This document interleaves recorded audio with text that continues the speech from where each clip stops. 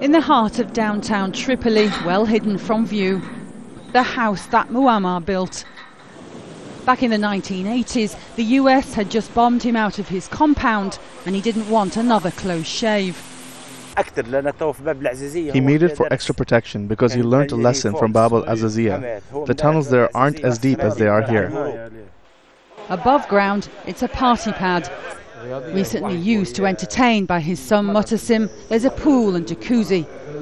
Outdoor bars, a gym, bespoke kitchen, bedrooms and a spa with steam room and massage table.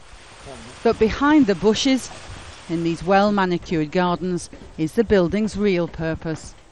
It's the sort of security you'd expect to see at Fort Knox, but you can see how thick he built the walls and the doors, basically to nuclear-proof these bunkers.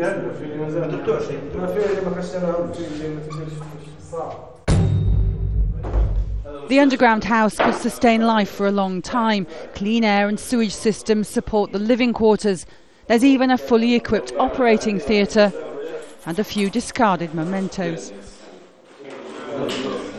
This place is a maze of tunnels and rooms. When the fighters first broke in here, the guards told them that below this floor are 2 more, but they don't have the keys to the door. Who knows who or what might be down there. Back above ground, Muattam's gardener describes how his employer used to beat his staff.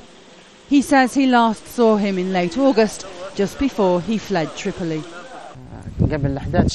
I saw him the day before the uprising, and he looked panicky and hid his face every time we looked at him. For the first time ever he acknowledged us and said goodbye, and then he left to wherever.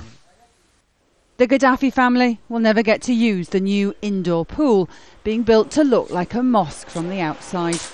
The new occupants plan to open the gardens as a place for local families to come and play. Turton, Al Jazeera, Tripoli.